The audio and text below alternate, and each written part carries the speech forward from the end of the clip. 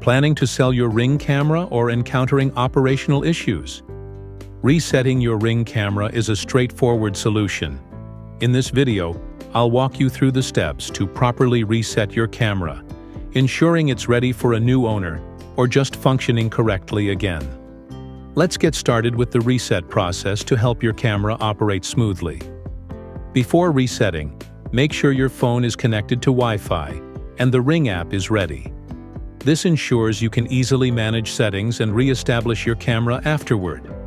If your camera is placed high or in a tricky spot, use a stable ladder or appropriate tools to access it safely.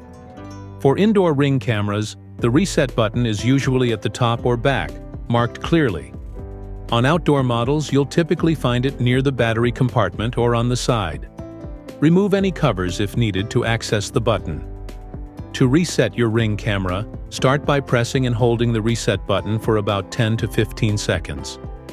As you hold the button, keep an eye on the camera's light. After a few seconds, the light will begin to flash, or you may hear a beep sound.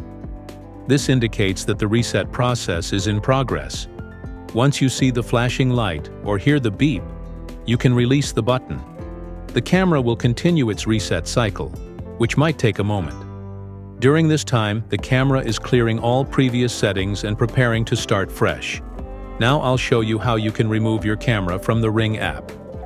Open the Ring app on your smartphone and go to the device settings. Scroll down until you find the option labeled Remove Device. Tap on Remove Device, and the app will ask if you want to delete or keep the previous video recordings associated with the camera. If you're planning to sell or give away the camera, it's a good idea to delete these recordings to protect your privacy. If you're simply troubleshooting, you might choose to keep them. Once you've made your choice, confirm the removal. The camera will be disconnected from your account, and it's now ready for a new setup or a new owner. That's it for the video. I hope these steps helped you reset your Ring camera without any issues. If you found this video helpful, please give it a like and consider subscribing to our channel for more useful tech tips.